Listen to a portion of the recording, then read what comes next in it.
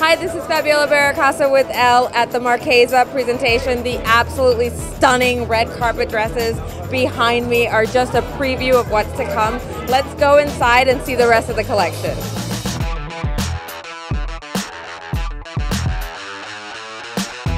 So how's your day been? Nobody. Nope. Please tell me the inspiration behind this season's collection. We looked at the Orientalists.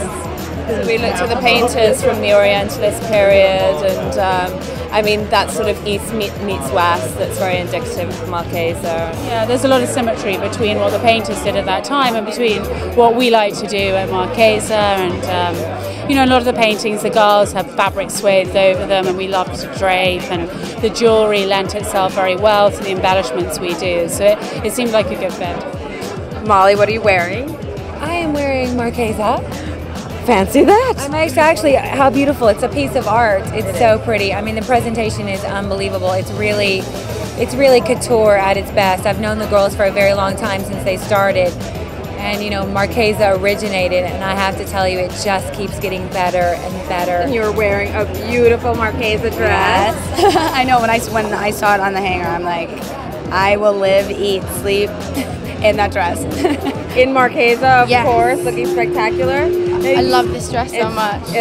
You really look like I feel like they've taken a cloud from the sky and belted it on me. I love it.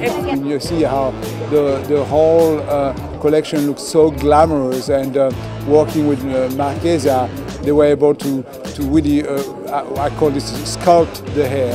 I see a lot of people really wearing these clothes on the red carpet, which is certainly where they belong.